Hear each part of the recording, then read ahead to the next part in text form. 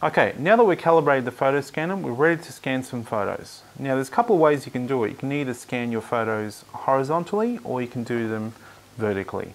So for this demonstration, we'll do a vertical scan. Just move the paper guide towards the right hand side to match the size of the photo. Okay, pop that in facing downwards and that will then automatically scan through.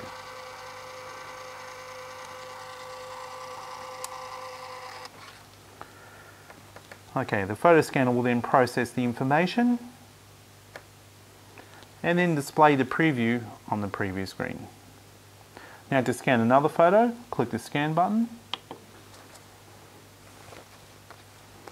and pop that through.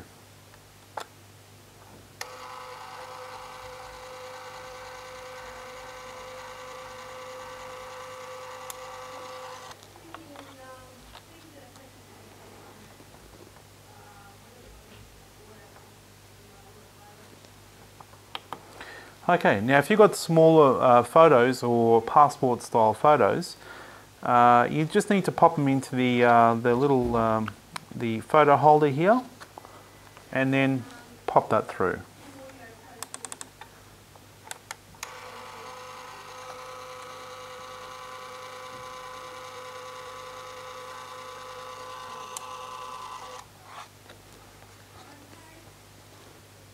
Now the photo scanner has a couple of modes which you can actually change that will alter the quality of your scans. Press the scan button, then press the menu button. Now there's a couple of modes here. There's a color mode and a color optimum. Click down, press the color mode. You can actually change it from color to grayscale. Press the menu button again. And you've got color optimum, press the OK. Now if you select on, that will actually increase the quality of the scan, but it will take a longer time to process. Click OK. Pop the photo in.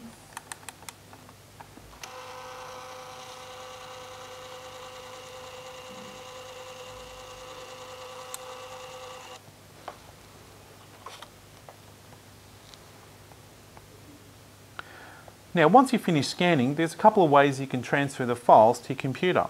If your computer is an SD card reader, you just need to take the SD card out of the photo scanner and pop that into your computer.